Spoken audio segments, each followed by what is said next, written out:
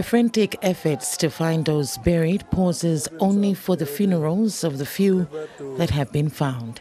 I have 18 of my family members buried under the debris and soil that I am standing on, and a lot more family members in the village. I cannot count how many. 4 days on from the disaster, and still only a handful of bodies have been recovered.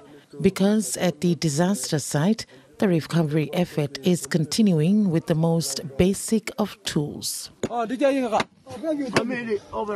Locals are still waiting for help to arrive.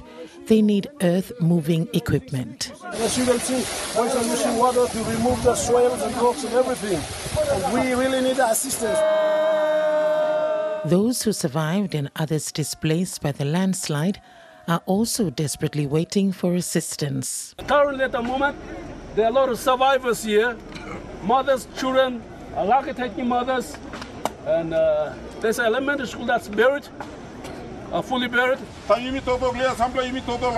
Only a small number of local officials, soldiers, and United Nations representatives have been able to reach the affected areas so far. We're waiting for the authorities to give approval to go in.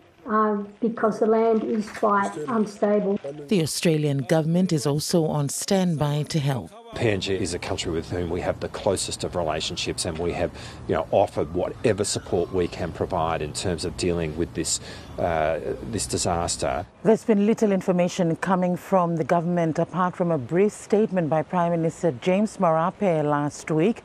His government, distracted by a possible no-confidence motion in Parliament, even as the situation remains so desperate on ground. The victims of the landslide still waiting for help as the days draw on. Belinda Cora, ABC News, Port Moresby.